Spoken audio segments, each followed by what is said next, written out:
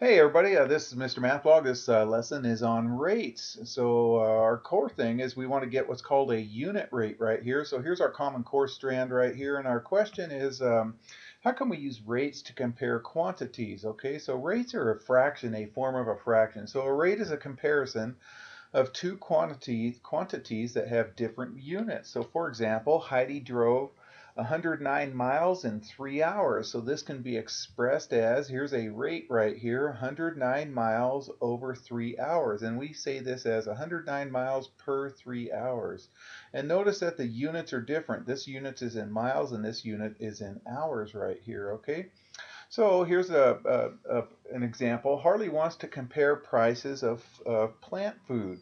So Magic Grow costs $3.84 for a 16-ounce bottle, and another brand called Pure Green costs $4.50 for a 25-ounce bottle. Okay, so to compare the costs, Harley has to compare prices for the equal amount. So how can he do this? Okay, so we can make these tables right here, and so here's 16 ounces right here for $3.84, and then pure green right here is 25 ounces for $4.50.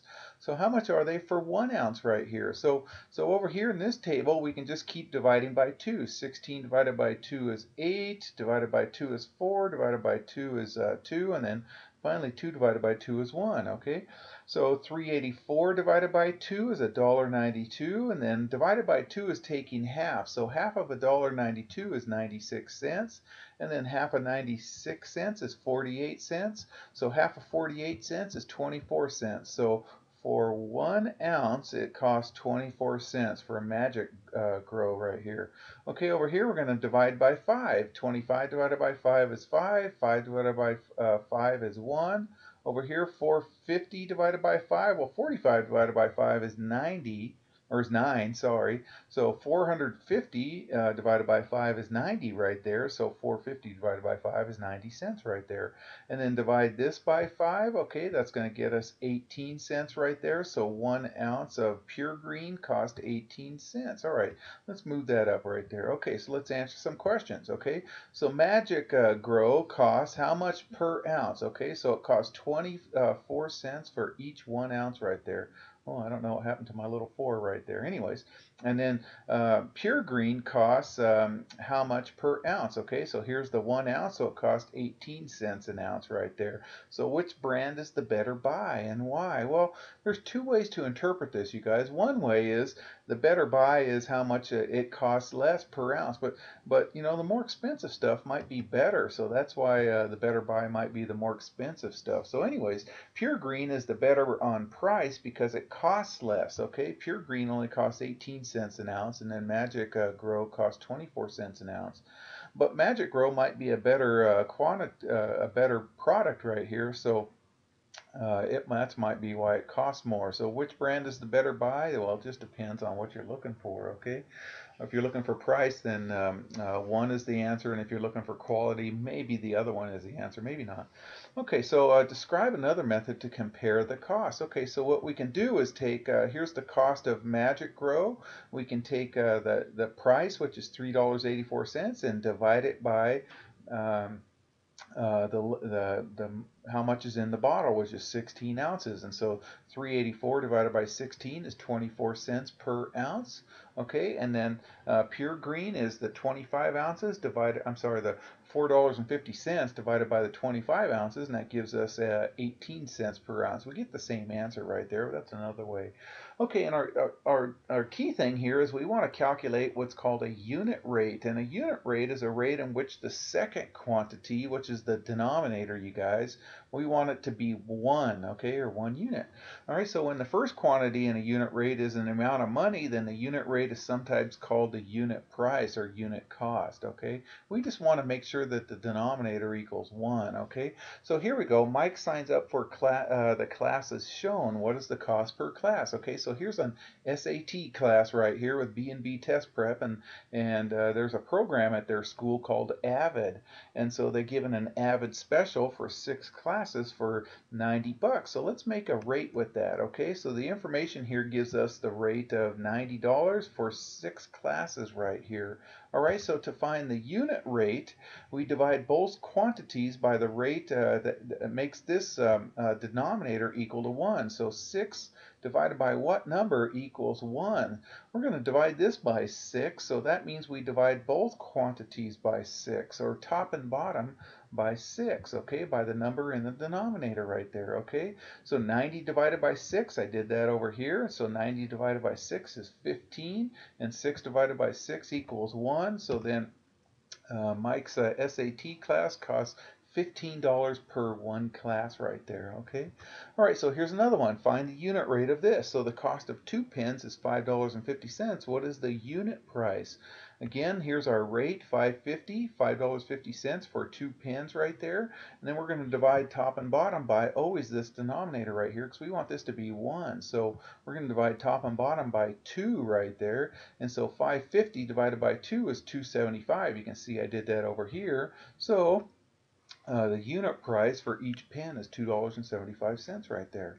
Okay, all right, here's one more, you guys. A bicyclist travels 20 miles in 50 minutes. Okay, so 20 miles per 50 minutes. How far does he travel per 1 minute right here? Okay, so this 20 goes on top, and make sure you write miles, and this 50 minutes goes on bottom. So there's our rate right there. And then we're going to divide, what are we going to divide by? Are we going to divide by 20 or by 50? We want this denominator to be 1, so we're going to divide the top and bottom by 50. Okay, so 50 goes into 20. Okay, 50 goes into 20 0 times, so we're going to add a decimal and a 0 right here. And then when we subtract right there, we get 200 when we slide that down, and 50 goes into 200 4 times, so 0.4. So the unit rate, you guys, the bicyclist travels 0.4 miles per minute right there, okay, or 4/10 of a mile. Remember, this ends in the tenths position, so 4/10. That'll help us with this part right here. So interpret the unit rate for the bicyclist using a fraction. Okay, well, remember, 0.4 is the same as 4/10. 4/10, and then divided by 2, divided by 2. That's how we get 2/5. So the bicyclist travels 2/5 of a mile per minute right there. Okay, how can we write any unit, any rate as a unit rate? Okay, so let's do this one right here. Well, we can divide both the quantities in the rate by the denominator. So whatever number's in the denominator, that's what we divide the top and bottom by, and that'll always give us a unit rate. Explain how we can use the diagram like this one right here below to find the unit rate in section A. So that was the B&B test prep with the 6 classes for $90 right there.